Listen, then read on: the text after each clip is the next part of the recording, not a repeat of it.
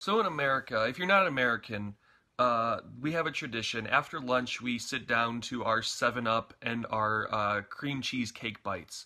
And until now, it was a pain in the fucking ass to eat your. It was a pain in the ass to eat your cream cheese cake bites and drink your 7 Up because you had to like eat and then switch and grab your drink, and it was a mess. So thank you to Walmart for introducing these puppies to the world. This was a necessity. People would sit down and they'd be like, why can't we combine the lemon lime citrusy flavor, the fizziness of 7 Up with the dairy smoothness of cream cheese cake bites? These make sense. Like, I don't know why we had to wait until 2017, 2018, whatever. So you get 16 of these things. These things are fresh for a while, baby. They're from Walmart.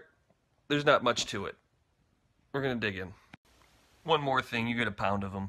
1 pound of 7 Up. They don't measure it that way anywhere else besides in cream cheese cake bite form.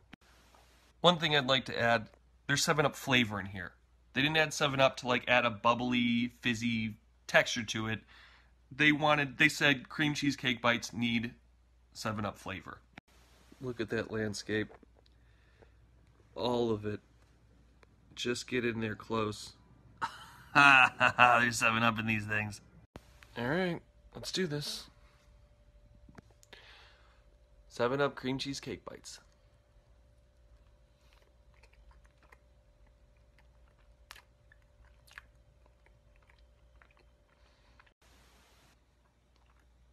They're just cream cheese cake bites with a lemon flavor to it. What a rip-off. Absolute rip-off. They don't taste bad. They're not awful.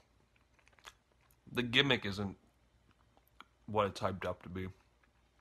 They're not bad, though, but they're not worth $6. So, I don't know. Whatever. If there's any other food reviews, any, like, weird shit, there's a fly in here. If there's any weird shit that you've seen at, like, 7-Elevens or Walmarts or Myers or whatever, tell me, let me know. I'll try and find it. Fast food stuff. And check my other shit out on my page.